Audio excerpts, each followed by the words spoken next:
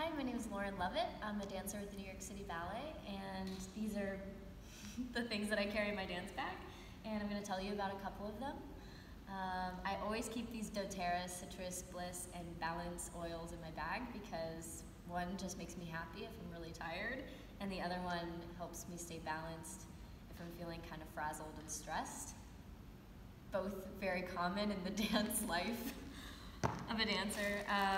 And then I've got these cookies I like to bake sometimes. It's a family recipe. They're called cowboy cookies, and they're very popular in the South. And I found a special recipe that makes them vegan, so I still get a taste of home, but I also get to be